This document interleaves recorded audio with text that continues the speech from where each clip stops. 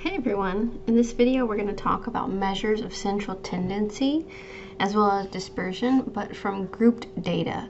So the difference from previous sections is that the data is not raw anymore. It's actually already grouped, maybe like in a frequency distribution table or relative frequency distribution.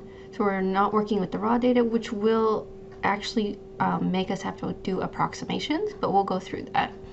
So we've discussed how to compute descriptive stats from the raw data, like all of our data points, but a lot of times that's actually not possible. We're often given the summarized data or grouped data, and so we can't actually find exact values such as mean or standard deviations without the raw data, but we can find really good approximations, so we're going to do that in this section. Okay, so we'll start with approximating the mean. Here are our formulas for population mean and sample mean. I'll talk through these and then I will show you at the end how to do all of this using technology. We're going to use StatCrunch. So remember your notation. Mu is your mean for your population. X bar is your mean for your sample. And so how you find the means from the group data, it's essentially the same calculation for both of these. You take each of your data points from your group data, that's the x, each of the x's, you times them by the frequency, and then the capital sigma means we're adding. So we add up each of those. So I have my first data point times its frequency, plus the second data point times its frequency, and so on. And then I divide by the total, which is the total frequencies. Same thing for the sample mean. So often we are given classes, not always, but with our group data, we a lot of times have classes that we're working with. But sometimes it might just be the single value points here. And so if that's the case, we would treat this a little bit different, and I'll mention that. But for this one, this is classes. So this is representing the total fine for 50 parking violations. And so notice we have our classes, lower limit and upper limit, and then the frequency in each class. So it's a grouped data. And so we want to find the mean for this. So this is what the formula would say. It says to find the midpoint. So because we're working with classes, if you look back at our formula, we needed a data value, a data point from this table. We don't have a single value. We actually have a range of values. That's our class. That's why we're selecting the midpoint for the x's. Like I had mentioned, if it's not classes, then you would just take the actual value as x. But because we have to select something between, for example, 50 and 74.99, the midpoint is a good thing to pick. So you just use your midpoint formula. You take your lower class limit plus, in this case, the lower class limit of the next class, and then you take their midpoint. So you add those up and divide by 2. That will give you the midpoints for each of these classes. And then I'll show you with the technology in StatCrunch that how to select if you're using what it says here, 2 lower class limits. Okay. And so we have those values, we have our frequency from each of those classes, and so our formula said that you multiply these two. So you multiply the midpoint, which is x, times the frequency from that class, and then you do that for each of them. And then we want the summation, so we want to add all the frequencies, and we want to add all of the x times f, and then the formula says that we divide these two numbers. So we had all of those added up, and then we divide, and that would give us our mean for that data set where the data was grouped instead of raw data. So let me show you in StatCrunch how you would do that. So if we have our data already grouped for us, so we open it in StatCrunch and it's already grouped, or we input it, what you're going to do is you're going to go to Summary Stats. Normally, if it's raw data, we would have selected columns, but because it's already grouped, we have to actually go down to grouped or binned data. And so when we select that, notice that you have bins. Bins are your classes. So anytime it says bins, that's your classes. So for us, that's the amount column. So we're going to say amount is our classes or bins. And what we're counting in this case was the frequency. So we have our frequencies, and what we want to do is we want the mean. And now here's what I said about the midpoints. The way that the midpoints were established for this example was that we were using the 2 lower limits from one class and the lower limit from the second class. So we're going to just click this button because of how we were finding our midpoints. You can also find the midpoints by just taking the lower limit and the upper limit of the class, adding those and dividing by 2. But in this example, we just chose to use the 2 consecutive lower class limits. So I want to make sure that I click that so that it's consistent with what I did by hand. So then I'll just say compute. And then notice that's the same answer. It's, if we round it, it is the same 182.50. And then just a quick caution, whenever you compute the mean from group data, then you have to actually be aware that it is an approximation. So if you have access to the raw data, you should choose to use that instead because it would be more accurate. Next, let's compute the weighted mean. So this one we are going to do more of the by hand process. So the weighted mean, the difference is if you look at the formula, it's essentially that we're not really calling this thing that we multiply by the frequency anymore, we're calling it a weight. And so you're still going to be doing essentially the same formula, but you have your individual x values, which would represent like maybe a midpoint of a class or the actual data value, and its weight. And then so you add, you multiply each of those, add them up, and then you divide by the total of all the weights. Okay, so here it's an example.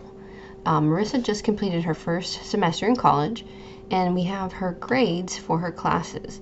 And now with the classes, depending on the time that you spend in the class, that's equivalent to a higher weight if it's more time. That's the same thing as a unit. So like units in your class or hours that you spend, the more that they are, it's weighted more heavily. And so in this one, notice she has an A for a 4-hour class. So what you do is you take the A. First of all, you have to remember about grade point averages, that A's and B's and C's and D's all correspond to a number. So that's actually something we need at the beginning of this. So we're going to take that value and times it by the fact that it was a weighted 4-hour class. Okay. So in our calculation, we have 4 for an A times 4 for the 4 hours. Okay, so that's the first term. Then we have a B, which is a 3 as a weight, as a number, a value. So A's are 4, B's are 3. So the B is 3, and the class was a 3-hour class, so the weight was also 3. Then we had another A, so that's a 4. So A's are 4, and the class was 3 hours, so that's the weight. The weight is 3, so 4 times 3. C's are 2, so A's are 4, B's are 3, C's are 2, and so you have a 2 for a C, and it was a 5-hour class, so the weight is 5, so 5 times 2. And then last she had an A, which is a 4 times a 1-hour class. And so we multiply each of the weights times the data value. In this case, it's a number corresponding to the letter grade. And then you do that in the numerator, and then what you add up in the bottom is all of the weights. Previously, it was all of the frequencies. And so for us, we just add up the 4-hour class plus a 3-hour class and so on. And that's out of the total. So you can think of it as her taking 16 units this semester, or spending 16 hours a week in class. And so the total on the top was 51, giving her an overall GPA of 3.19. So the last thing we want to do is approximate the standard deviation from group data. Similarly, like with the mean, there is a formula for this, and we will actually just use technology to find this. The formula is a bit much. Here it is. So we have the population standard deviation as well as the sample standard deviation. Notice these are not identical as with this mean formulas. Those were the same. So the difference with them is the sample one. Notice that when you take the sum of the frequencies in the denominator, if it's a sample, you actually have to subtract 1 from that number. So what this is saying is basically you take all of your data values, and it could be the actual data value or like maybe the midpoint of the class.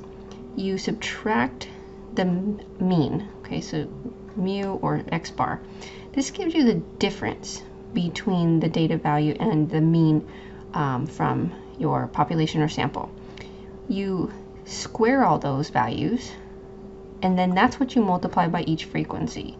So instead of just the x's times the frequency like we did with the mean, you have to take the difference between your data value and the mean.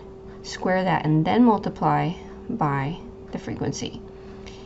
Then the bottom is still the sum of the frequencies, but like I said, if it's the sample standard deviation, you do subtract 1 from that number. And then at the end, you actually take the square root. Without the square root, we would call this variance. So this is going to be our standard deviation. So this is another version of the formula. It might actually be quicker to work with this version if you had to do this by hand.